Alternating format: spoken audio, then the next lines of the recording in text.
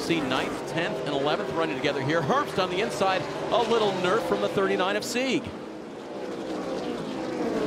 Yeah, you got to be careful. Oh, and now Herbst is going to be around. That car hard to control, and Riley lost control of it. Caution is out. Clements can't avoid.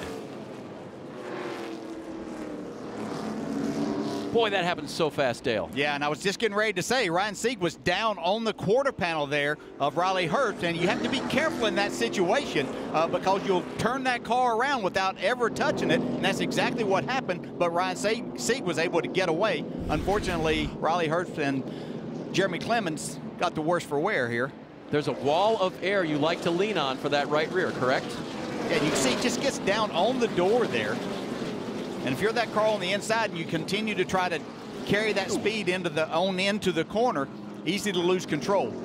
Ray Black in the 07 able to check up. Doesn't look like he got any damage. And look at Michael Annette scooting away on the top side in the black and orange #1. Oh, Clements just didn't have a shot.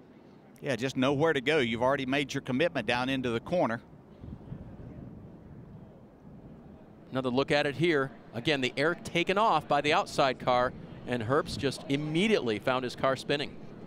Yeah, just things that you learn as a young driver, you know, in the sport. You hear about it, but till you get yourself in that situation, you know, you don't know exactly. He had tried for a couple of laps. They had raced side by side, done a great job.